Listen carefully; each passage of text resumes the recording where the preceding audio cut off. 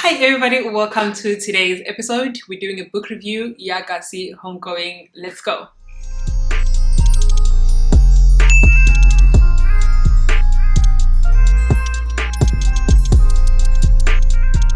Right, so I think many South Africans are going to agree with me. If you do disagree with me, that's also okay.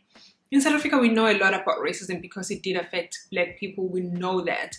But we're not really educated much about slavery. Or at least I was not educated about slavery. The schools that I went to, we did learn about slavery. We did learn about racism a lot. We didn't even learn about racism. We just learned about some of the things that happened, but no one is breaking down what racism is actually, even in the school system. So in this book, it was my first time learning about slavery, and I believe in its true sense outside of just learning about slavery from social media, like the posts on social media when I was on social media, Americans specifically, breaking down what slavery was. And I never really also understood it much even there. So in this book, it was really my first time understanding how bad it was. And even though it's a book, but you create images in your head and you can almost see everything that the writer is trying to portray in a story. So it was very disturbing because of that for me. It was really hard at the beginning. I was shocked for the most part. But I knew it was bad, but I didn't know that people were treated that way. I didn't know that people were being sexually assaulted in those conditions. It was mind-boggling for me. So that's number one. Number two, I didn't know that Black people were involved in slavery as well. Could be just ignorance, but I didn't know that people would literally take their own people to white people and sell them. I don't know where I thought white people took the people and how, but I didn't think it was the way that it was happening. So that for me was like, whew, okay, I didn't know this part as well. So the fact that slavery was not just a white people thing, which largely was, but Black people had their own slaves and still do, if you think about it.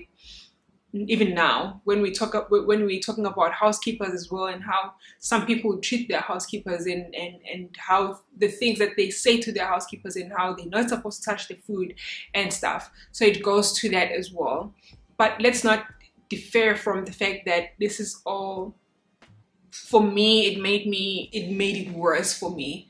It's like, I don't know how I feel about the whole race thing and the Rainbow Nation thing. It's just a lot. It was a lot for me to take in. So yeah, if you decide to read this book, it's quite a lot when it comes to just racism and slavery. But I think it's so important. Like, you're going to learn so much. I really, really recommend this one.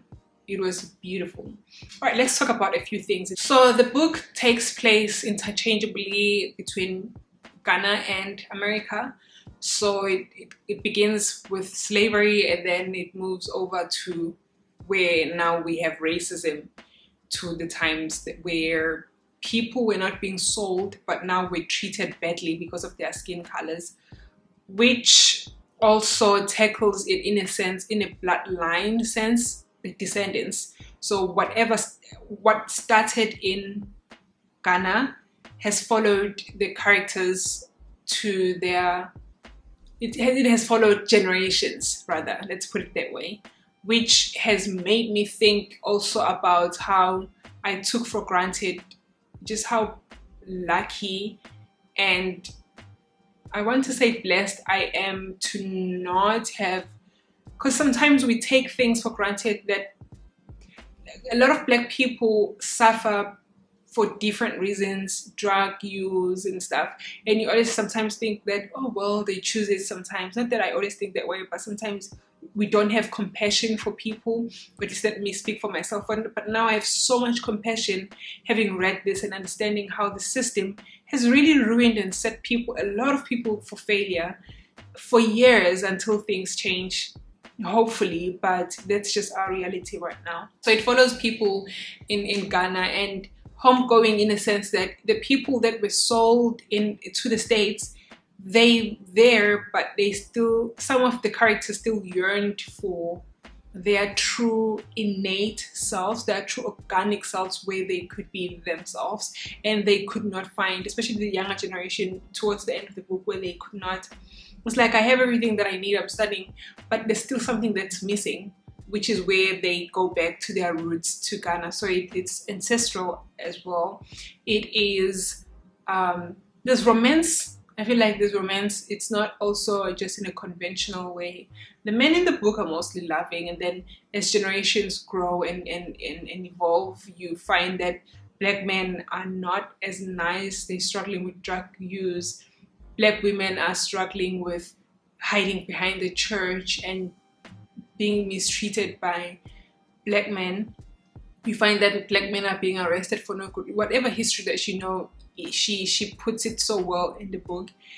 But what I didn't like about the book is the fact that it appears to be, and it took me a little bit of time to catch on, it appears to be short stories. I don't really like short stories because it feels like you're studying a new story every time. I like to read a book, just one whole thing where it connects and connects. It's the same thing with this one, but it does appear to be like short stories because it interchanges from America to Ghana.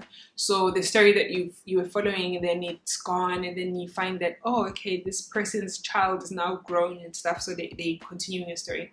I didn't really like that much, but she did a great job of marrying it together in the end, so it was not that much of a problem. So I would say that you need to read this one as fast as you can. Don't leave it for too long because you're going to forget some things. It was the case with me because I'm busy with my schoolwork. Sometimes I would need to carry on with my research and then come back. I'm like, what is going on? And then have to go back a little bit.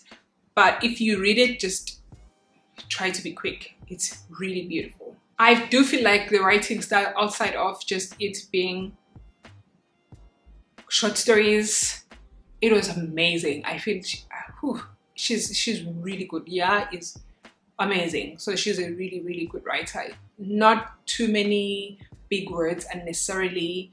It's flowing. You know, you want to, as soon as she starts, it's so beautiful how she, even though it's heavy stuff, but how she puts things is really amazing. She's good. I would love to read more of her books. We love her writing style. We love that it's easy to read, but it's confusing if you take too long because there's too many characters.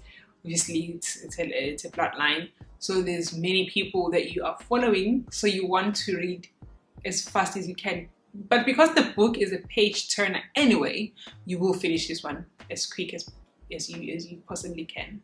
So my two biggest takeaways from this book is that racism is really nuanced, and I need to teach myself more and stop being ignorant and try to understand racism for what it is and not racism for what I've been taught, and this thing of forgive white people and stuff, and no, but there's like consequences to the actions, and they're still following people to this day.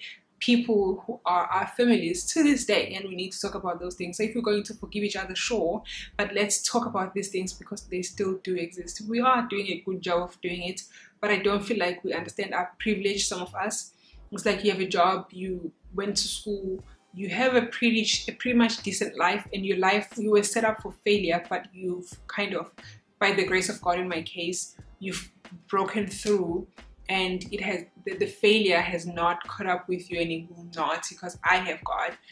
Other people, I don't know what you believe in, but I need to, what I'm trying to say is I need to also understand my privilege.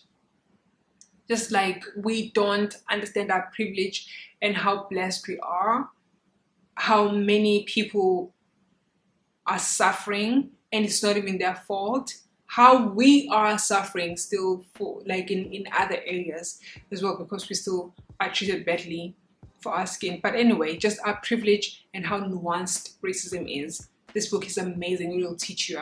I've been having a bad attitude on books about racism and stuff because it does get tiring, but I really recommend this one. If I had to rate it out of 5, I'd give it a 5. okay, let's give it a 4 because I didn't like something on it. I didn't like everything. I didn't like the short stories part. But let's give it a 4. But if it was not for the short stories, if you don't mind the short stories, definitely a 5. Amazing. You're gonna love this one. Tell me what you think about the book if you've read it down below. Thank you guys for tuning in. I love you so much. Bye.